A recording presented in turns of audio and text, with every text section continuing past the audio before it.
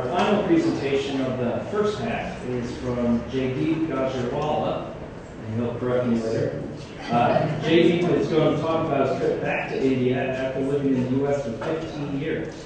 He'd been here 15 years and not visited India, and so he took many things for granted and realized that after his trip, and also came back with different ideas that we could adopt here in the U.S. Take it away. Thanks. Can I keep it here and will it work? Or? Try. Okay. Yep. My name's Jaideep, and you got it right. It's exactly how just exactly how it looks up there. So today I wanted to share with you about my experience from my trip back to India. But first I want to share a quick background. Originally moved to Des Moines, Iowa when I was 10 years old. And like many, I spent my whole entire childhood here. And I didn't go back for nearly 15 years. So I'd become fully accustomed to life in the US. And didn't really think things would be that much different when I got back there.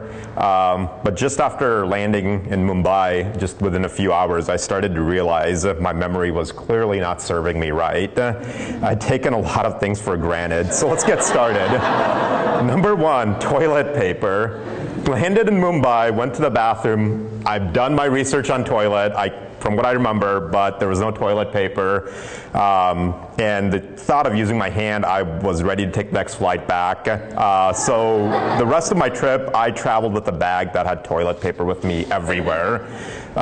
TSA, most people don't like the TSA in the USA, but you know, roaming around in India, the security guards there at the airports all have what looked like an AK-47. And while I was going into the country, I clearly had too much cologne, and I had to negotiate a $100 rate to get past security. The commute isn't too bad in Iowa. In India, I found very quickly, roads were made for cows, whatever else, tractors, anything that would be on there. And I realized what the oh shit handlebars were made for finally on the cars. Hot water, just relaxing. After a long trip, with hot water just running down you, it was not an option.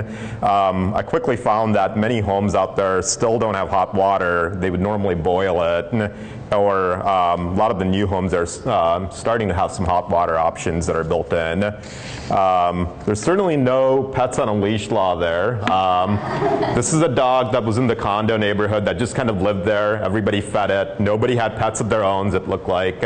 The traveling monkeys were there just about every single morning. It's kind of annoying. Urgent care here could take an hour while you fill out paperwork. In India, it's hard to read, but back there it says it's a digital x-ray place, which was right around an alley. So I guess waiting for an hour, things aren't too bad, but maybe this might have been affordable. So driver's licenses, license plates, insurance, and a lot of people on the roads didn't have any of them. Hit and runs are pretty normal, and so you better start remembering 9 to 12 digit long license plates, which I still don't know what the difference is. Mall parking, this is not a picture while I was there, but while I was there, to get into the mall, we actually had to have our car checked due to increased security all throughout India. And on top of that, parking wasn't even free. We had to pay for that. And if the culture shock and just kind of getting used to India wasn't enough, alcohol was banned, I found out, in the region that I was in. It could be purchased from the black market. I mean, I don't know how I would do Friday happy hours without beer, or probably be up here without that. So, not everything was a hassle. So I do kind of want to share some of the things that I learned and some of the things that I came back with. I started to realize some of the things that were great while I was in India very quickly, just within hours of getting back in the US and within the weeks. Number one, cell phones. In India, you walk in, you buy a cell phone, you get a SIM card, you leave, and that's it. In the US, you walk in, you have to buy a cell phone, you sign your life away for 2 years, and you don't even know what your next month's bill is going to be.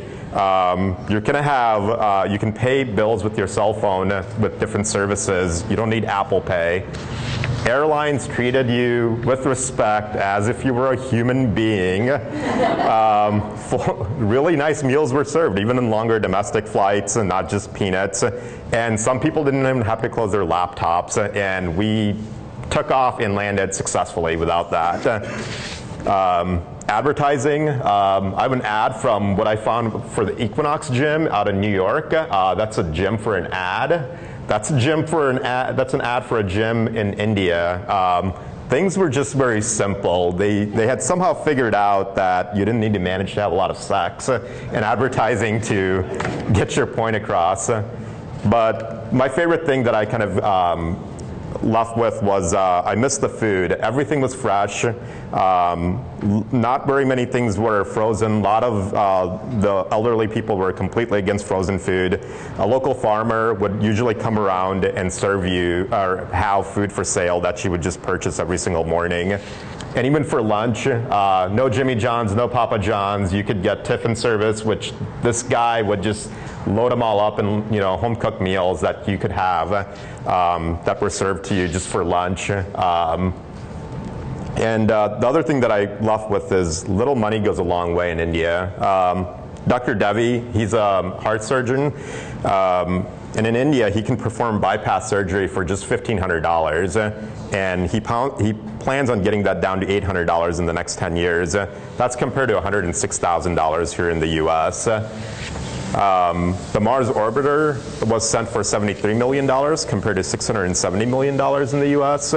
And you can really get away with just a lot of little stuff by starting your own business, by just modifying a bike or a cart, and little money can kind of get you a lot further.